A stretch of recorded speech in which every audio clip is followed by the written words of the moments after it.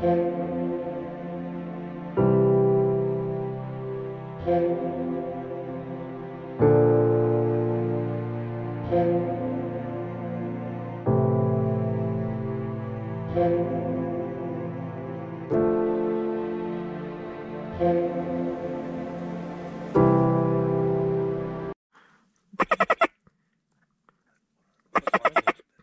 are not mallards, Jerry.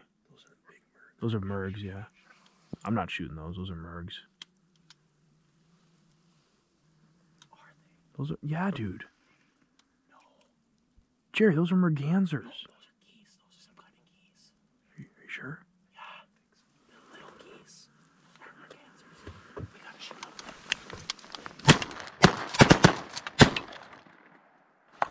them. They were barking like mergs. I know, but did it land or... They had long necks too. I don't want to jump through and they could be like specks or something like that. They weren't specks. If anything, they're cacklers or snows.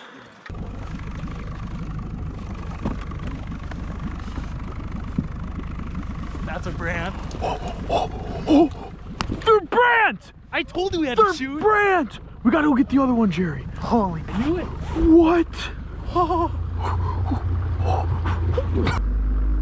We gotta mount these, don't we? Oh, dude, we're getting a double mount. Oh my God. Wow. Are you kidding me, buddy? Are you kidding me? Oh my God. I don't even care about these ducks, dude. Are you shitting me right now? Oh.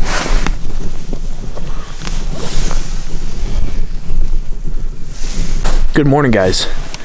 It is Veterans Day. We are out here hunting in northern Minnesota on Big Winnie. Had the craziest thing just happen. We just shot 2 Brant. Check that out. Unbelievable. So if we could shoot some, I don't even care if we shoot any ducks the rest of the day. This is the most insane hunt I've ever had in my life. You never shoot that in Minnesota. And to have both of them come in, do it dirty, all on film. Unbelievable.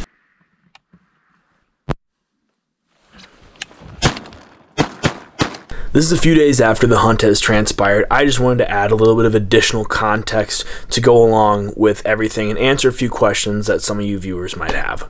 Why was I convinced that these were common mergansers? Well, birds that are around that size that fly around and are common this time of year in northern Minnesota are mostly common mergansers. So that was my first thought, and one of them let out a little, I mean, it was a honk for a Brant, but for me, it was familiar as a merganser, what I refer to as a bark. So I was 100% in belief that they were mergansers. Thank God I had 2 other people in the boat with me that thought otherwise. You know, we came to the conclusion before we shot that they were small geese. So we weren't just shooting at an unidentified bird. We did have the assumption that they were either lessers or maybe speckle bellies, but they didn't make any sound coming into the spread, so we didn't really know.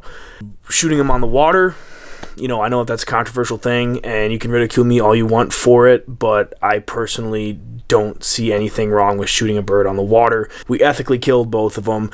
Everybody has their own, different ways that they waterfowl hunt, and we shot 2 Minnesota Brant, and that will never happen again.